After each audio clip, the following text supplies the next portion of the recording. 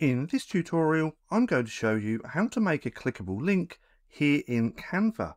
Now, this is extremely easy to do, so let me just quickly show you. What I'm going to do is just duplicate this text and bring this down to the bottom.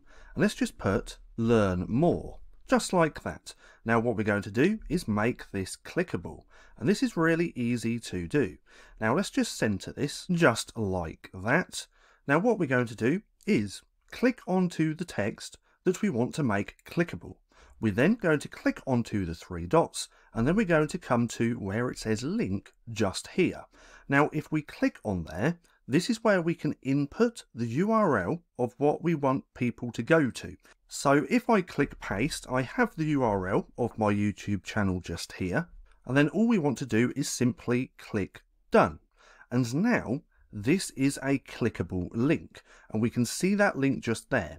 So if we come off of the learn more, then if we click back onto it, we can see this is now a clickable link. So if we now download this as a PDF, so we're going to come to download, we're going to click on PNG, we're going to change this to PDF, and then we're going to click download. So now, if we open this, once it's downloaded, we should be able to click on that link. So let's open that, just like so. Let's zoom out a little bit, like that. And if we look here, this is highlighted with an underline. So now, if we hover over that, look, this is now clickable. And if we click on there, we have now been redirected to the URL that we want to use. So that's just how simple it is to make a clickable link here in Canva.